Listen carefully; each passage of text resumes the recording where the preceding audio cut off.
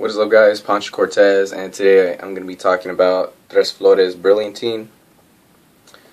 Tres Flores is a pretty old product that's been out there for quite a while. It's got heavy availability. I picked this one up at Stater Brothers, and you can pretty much carry it. Any store that sells hair products is most likely going to carry this one. I can guarantee that Walmart carries this one, Stater Brothers, and a lot of other specialty hair places carry this one because of how old it is, since the 1920s, I believe. And one thing about this product, though, is that it can't hold a pompadour. That's the only issue I have with it, is because I tried building a pomp with it. It didn't work out because it would keep on crumbling. So it's perfect for a slick back. If you're wanting something that's it's going to keep it flat but deliver a high shine, this is definitely the product that you're looking for. The only issue, though, is that it has the exact same hold and shine as the Murray Superlight, which is kind of an issue for me, considering that the two are equally matched. The only difference is application, because the application with this one right here, you scoop it out.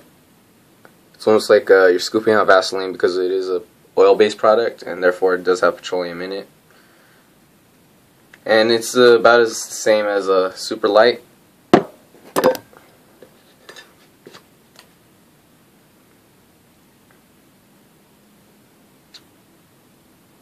Even the colors are pretty much the same, so there's no difference to the products whatsoever.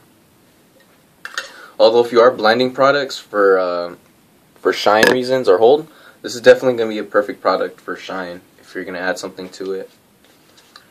Other than that, though, I mean, there's nothing special about it.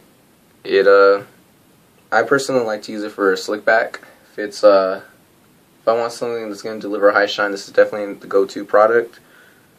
Only issue I have with Tres Flores, depending on how much I apply, it could last in your hair for about 3 days to a week. So kind of a long stretch, depending on how much you apply in your hair.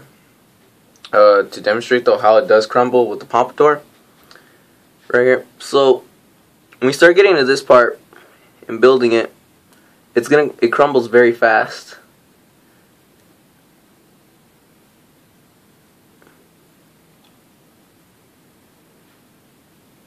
So I mean, it doesn't hold it all that great, to tell you the truth. See, like right here, it keeps on splitting in the middle. So this is definitely one I wouldn't recommend for building a pompadour with. Other than that, though, I mean, personally I like using this one primarily for slick back, since that is my signature hairstyle and the only hairstyle I really do. And that's all I really have to cover about this product. Definitely one you should check out if you're a slick back fan. Thanks for watching, and check out any more videos coming soon.